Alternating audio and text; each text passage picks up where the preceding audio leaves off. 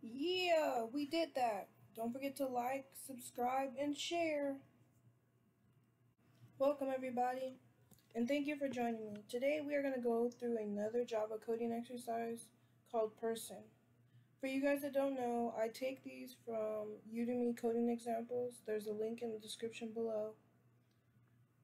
So today, we are going to read the problem, code it on the right side, test it on our own, and then test it against Udemy's tester on the left side.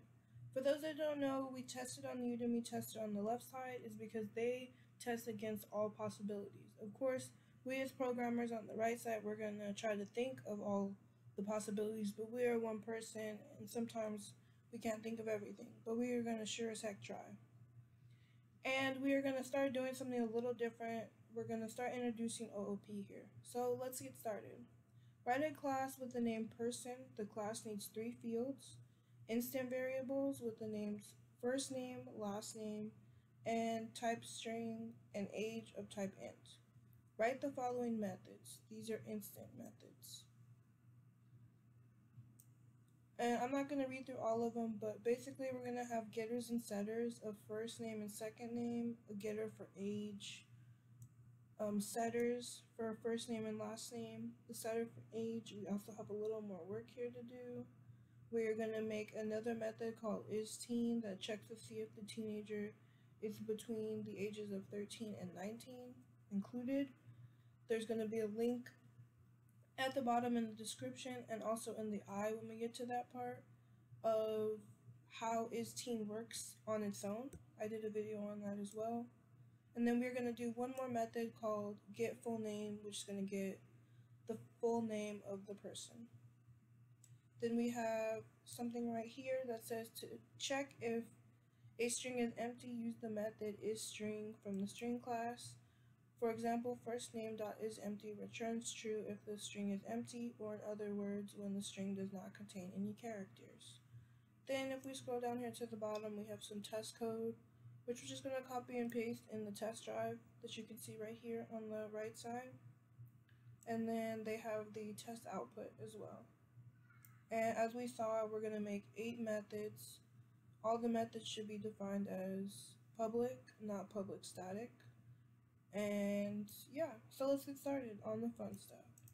Okay, so I've already created a person's class with the test driver. As you can see, I copied and pasted the test code over. Okay, so first things first is we're going to start writing out the variables we need that we know we need. And I'm just going to create some comments here to organize it a little bit. Okay, we have 3 instance fields. We know that we have an instant field of first name, last name, and age. And these are going to be strings.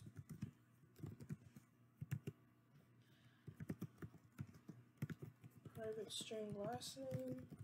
And for those that may be wondering, why did I declare it private? These variables are declared private because they are only relatable to this class. We don't want them to be able to be called outside of the person class. Now we have all of our variables. Instant variables are fields. So now we're going to start with the getters. We're just going to go straight down and do a get first name getter. It's public string, get first name, and then return the first name. So we're going to do the same thing for the last name as well. It's public, and then get last name string, boom. There's that. Then we're going to do get age, and IntelliJ is nice enough to already have this ready for us. So we have get age, and then we're going to do the setters. Setters, same thing. Public first name, public last name, and public age. Boom. Okay. So now we have to do all the special requirements now that we just have the getters and setters set up. So let's see. we got all the getters out the way.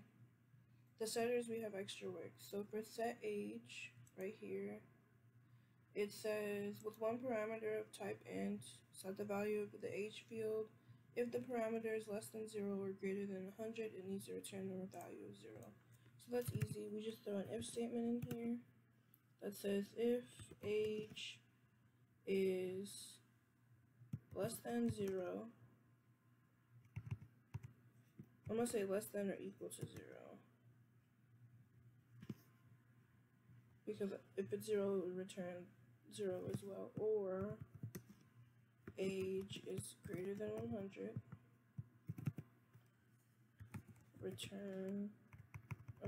Set this age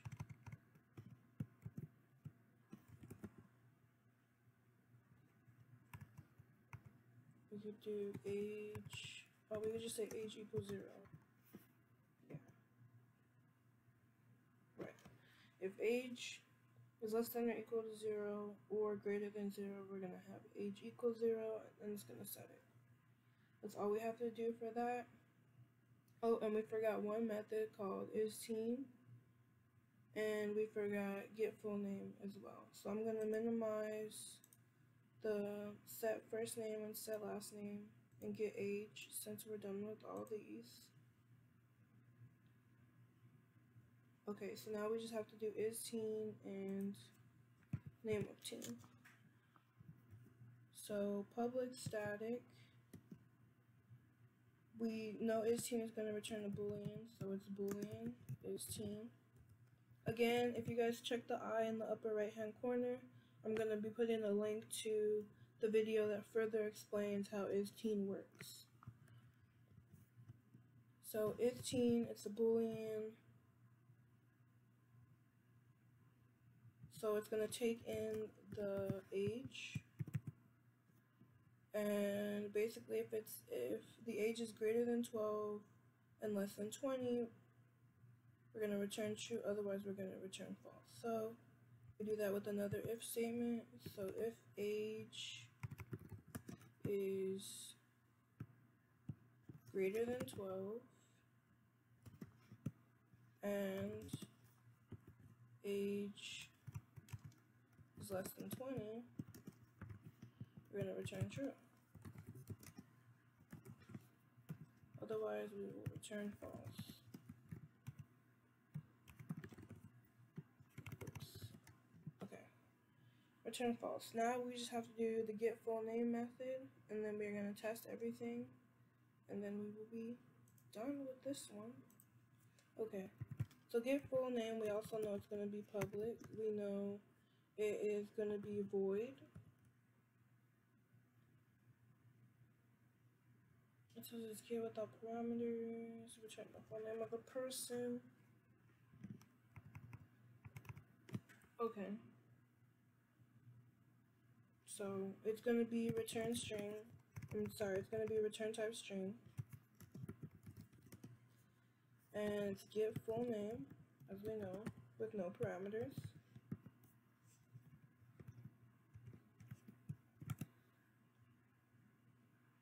Now, the first thing we have to do is check and make sure that the first and last name aren't empty. In order to do that, we are going to use the isEmpty that was recommended to us earlier. So if last name is empty, if first name is empty and if last name is empty, then what they want us to do is to return another empty string. So we're going to return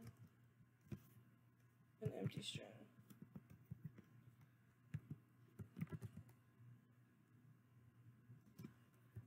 But if first name is only empty,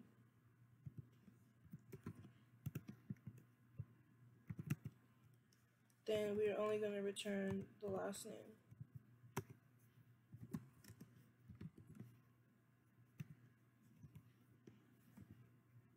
And then vice versa for last name.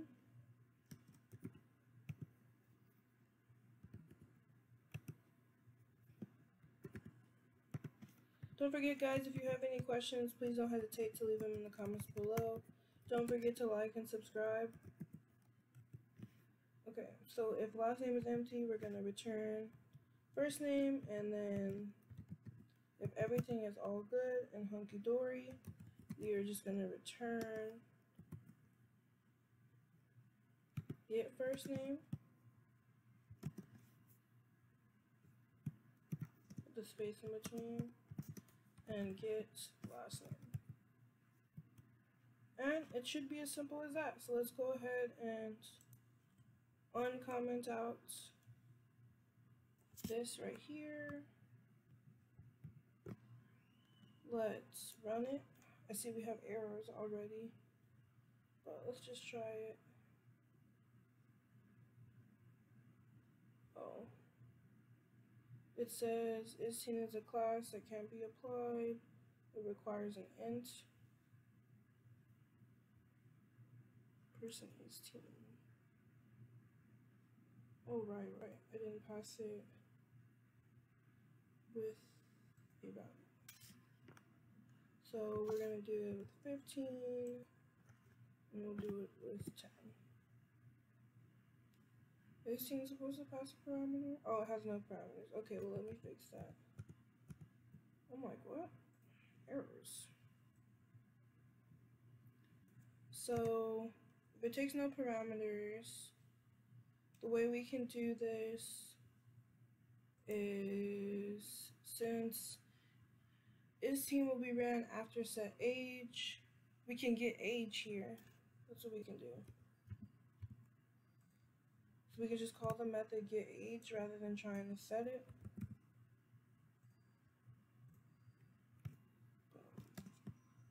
So now let's test it again.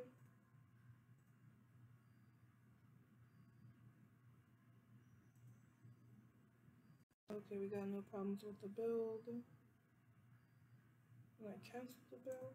Let's run it again.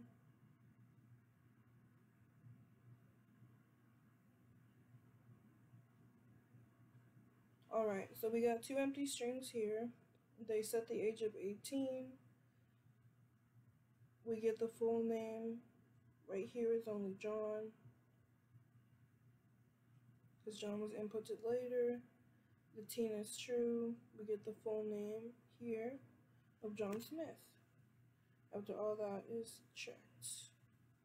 Because right here we can see of 10, it's not going to do anything, but 18 is within the range. That's what shows. So let's go ahead and set it up in the Udemy tester and see if we get it right in the first try.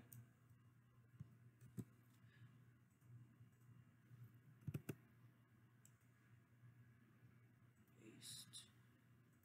Check solutions. Dun dun dun. And we got it. So go ahead and leave a like. You know, Udemy tester doesn't play. And I want to thank you guys for getting this far in the video. Please don't forget to like, subscribe, and share the video. And leave any comments down below of any questions you guys may have, or any other programming languages or concepts you guys would like for me to cover. And don't forget to continue to have a great day. Close with you guys next time. Bye!